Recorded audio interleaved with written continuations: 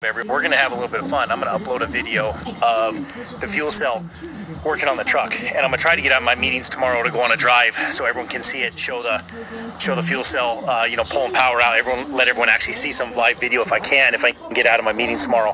But in the meantime, what I'm going to do is I'm going to upload a video of the fuel cell working with some raw cell phone footage.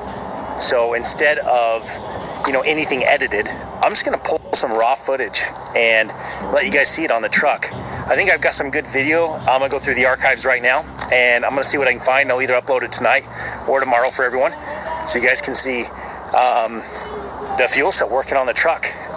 We did a lot of really cool videos while we were testing, and I'm gonna go track some down right now in the archives and upload them for everybody, since that's one of the top things that we get requested.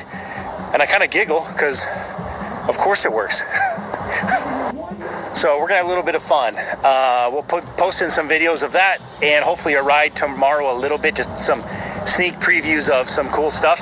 And then we also have the Tesla critics and followers coming to flying into Phoenix next month, and it's gonna be a lot of fun because we're gonna get a room full of people that really don't like me or don't understand me, or maybe do like me secretly. I don't know, probably not. But here's the thing.